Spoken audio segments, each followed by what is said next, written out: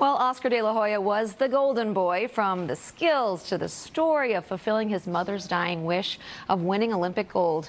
But as we see in the new documentary about his life, not all that glitters is gold for the boxing superstar. Take a look. The world fell in love with my story. But it was a lie. The pride of East LA, the golden boy. Oscar de la Hoya was the most popular fighter since Muhammad Ali. I've never told anybody what really happened. And Oscar joins me now. Welcome. You are telling everybody now, aren't you, Oscar? Yeah. Well, I mean, this is a no-holds-barred, so to speak, documentary about everything that you went through. You said you had to kind of speak your truth about this, right? Is that the reason you did this? Well, there's many reasons why I did it. First of all, it was very therapeutic for me. Yeah, I bet. Reliving the past, but also unveiling the truth, my truth, that people don't know. I lived a very public life. Yeah, but there's so much underneath, and I had to do it because at 50 years old, like, it's never too late. Yeah. It was never too late, and so my life that I lived from when I was 6 years old, I started boxing.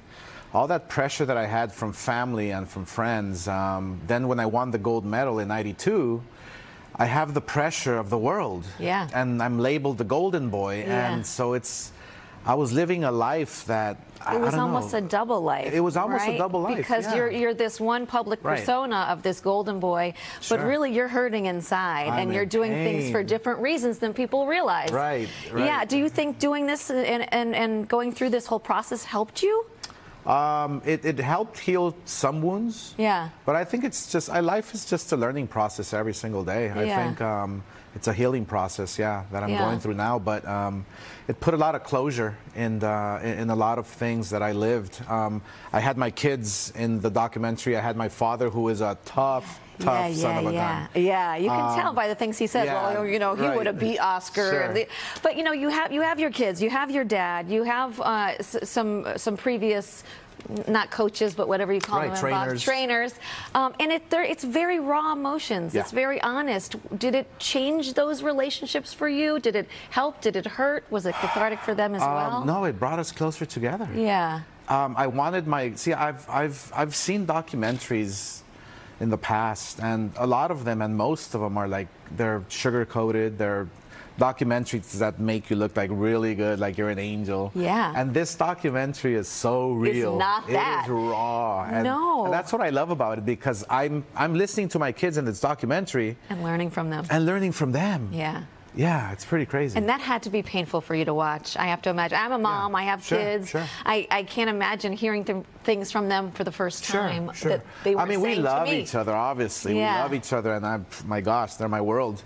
But, you know, when there was a period of my time when I was at the height of my career, and I was absent for them all those years, and to hear it from them now, it's like, wow, it brings so much emotion. Yeah. Yeah. Yeah, like you said, this was not sugar-coated. This was a very raw, very real thing. I mean, you're not painted very in the best light in a lot of these scenes. So as you're watching this back, did you think, oh, God, why did I have to put all that in?